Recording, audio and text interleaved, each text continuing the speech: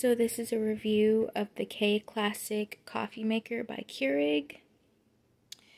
This is a really nifty coffee maker. It makes coffee in it makes coffee within 1 minute. Here you can choose the size of cup you want. So that's small, that's medium, and that's large.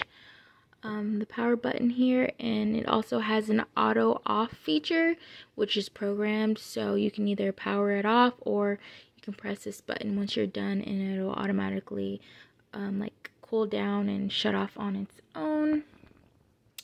Then over here is the water reservoir, and this is pretty sizable, so you can fill it up, and you just here's the lid, take off the lid and you just fill it up. And to wash it, you simply detach it from the coffee maker. There you go.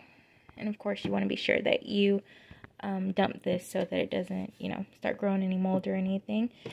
And last, we have this compartment is for the coffee pod, so you just place it in here, close it, place your cup, your water, and get to brewing.